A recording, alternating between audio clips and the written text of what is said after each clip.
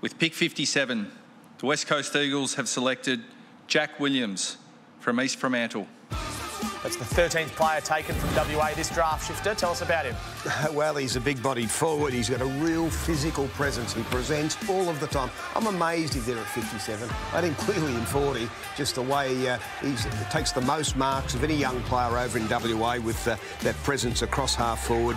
Averaged, he gets the ball a bit too. He averages 15 disposals and 6 marks a game, kicked 40 goals for the year, and was prominent in those representative games. Remember that WA were unbeaten at under-19 level this year, and he was a key player for them, Jack Williams. So they'll be delighted in a long-term key forward. Yeah, of course, Josh Kennedy, we know, the superstar, coming towards the end. They've still got Oscar Allen and Jack Darling, who is getting on, but is starting to replenish and looking ahead to 3-4 years down the track. And Jack Williams is that key forward who can pinch hit in the ruck. And another one who stayed local, another West Australian pick. So the Eagles have really kept it homegrown this year. And the Swans have just passed on that selection, and now they're at pick 58. Mick, what are your thoughts on Jack Williams? Have you seen much of him play, and how much of an impact can he have? Maybe not next year, but certainly down the track.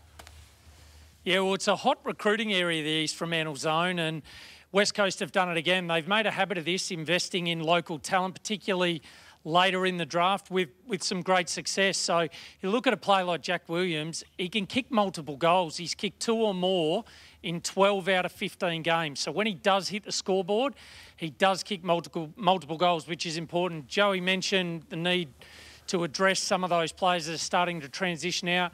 They've done that very, very well for a long period of time, the Eagles recruiting group. And again, Jack's going to be a work in progress and somebody that may take a little bit of time. But that's what the Eagles have. They have time. They've got forwards that can step up at the moment, even in the absence of Josh Kennedy. So nice pick from the Eagles and a player that I look forward to watching develop.